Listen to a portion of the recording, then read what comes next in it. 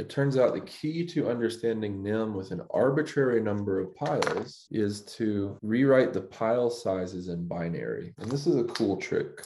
So we're not going to be able to go into why it works in this class, but you can do this and you can play someone on the computer and you can always be guaranteed to win.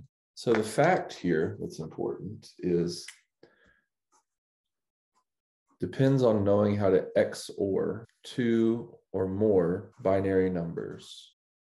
So this is the definition we're going to start with. So if you XOR two binary numbers, then you just make it so that anytime there's an even number of ones, it becomes 0. And 0 is also an even number. So 1 XOR 0 is 1, 0 XOR 1 is 1, 1 XOR 1 is 0, 0 XOR 0 is 0, 1 XOR 0 is 1. So we're going to start with the rule that 0 XOR 0 is equal to 0, 1 XOR 0 is equal to 1, 0 XOR 1 is equal to 1, and 1 XOR 1 is equal to 0. This is our basic setup. And then when you want to do it for a longer string, you just do it column by column. Turns out the key to understanding NIM with an arbitrary number of piles is to rewrite the pile sizes in binary. And this is a cool trick.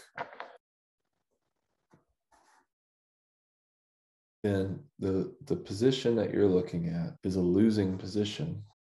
So you can expand what we understood from 2 pile NIM to like 50 pile NIM. All you have to do is be able to XOR, which is a really easy thing to do on a computer. So let's look at, suppose we have 1 pile of 17, 1 pile of 3, and 1 pile of 22. And the question is, do we want to go first or second if we're starting NIM where we have 3 piles and these are our pile sizes?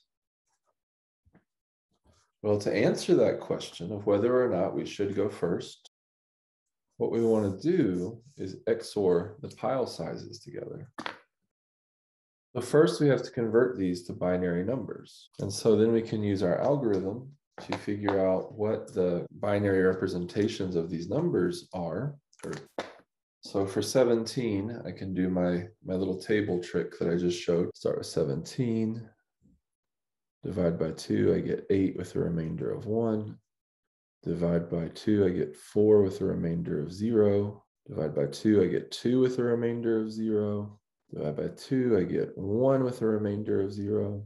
Divide by 2, I get 0 with a remainder of 1. And then I read it up. So 17 is going to be 1, 0, 0, 0, 1, base 2. 3 is pretty easy. 3, just divide by 2, I get 1 with a remainder of 1. And divide by 2, I get 0 with a remainder of 1. So reading that backwards, 3 is the same thing as 1, 1 base 2. And then for 22, I'd like to ask you to do 22.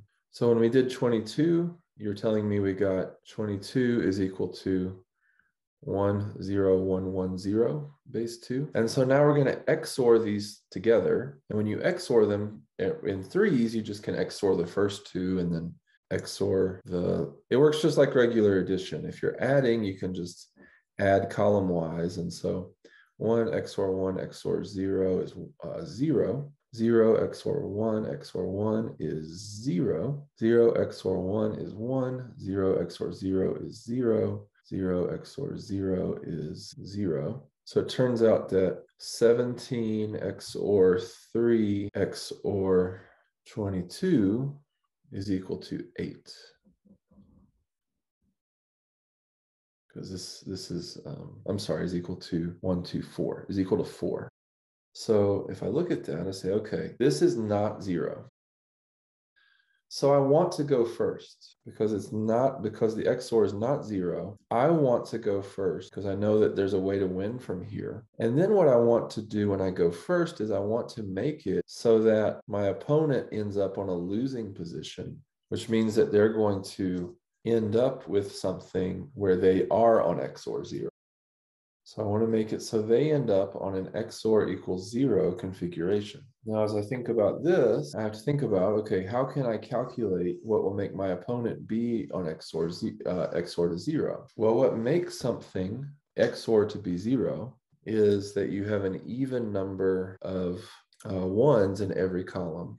And if I look at that, there's one place here where I had an odd number of ones right here. And so remember, if a number is XORed with itself, you get 0. So what I actually want to do is I want to take whatever my XOR result was from one of the piles. So my move will be to take 4 from one of the piles because that was the amount that I had when I XORed. Now it doesn't matter which pile I take 4 from.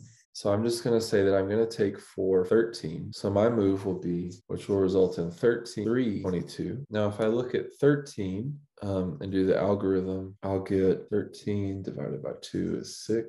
2 times 6 plus 1. And then 6 divided by 2 is 3 with a remainder of 0. 3 divided by 2 is 1 with a remainder of 1. 1 divided by 2 is 0 with a remainder of 1. So this is going to be 1, 1, 0, 1 base 2. 3 is still 1, 1 base 2, and 22 is still 1, 0, 1, 1, 0 base 2. Now, if I XOR these 3 together, I get 1, 1, 0, 1, 1, 1, 0, 1, 1, 0, 1, and I XOR all of these together, 0, 0, 0. Uh-oh, did I do something wrong here? Apparently, I can't do it that way because I didn't work. So what if I take 4 from 22 instead?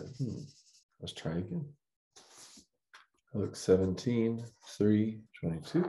So if I take 22 and I subtract 4, I get 18. And 18 will be 1, 0, 0, 1, 0. And now if I do 22 XOR with these, so 3 was still 1, 1, 17 was still 1, 0, 0, 0, 1. So now if I XOR these, I get 1, 0, 0, 1, 0, XOR 1, 1, XOR 1, 0, 0, 0, 1, 0, 0, 0, 0, 0. So this is a losing position for my opponent. The mistake I made when I pulled from 17 is I didn't pull from the largest. So you can get the right thing to pull, but you still have to figure out what pile to pull it from. I figured out that the XOR value was 4, but I needed to take that 4 from 22. I couldn't take it from 17.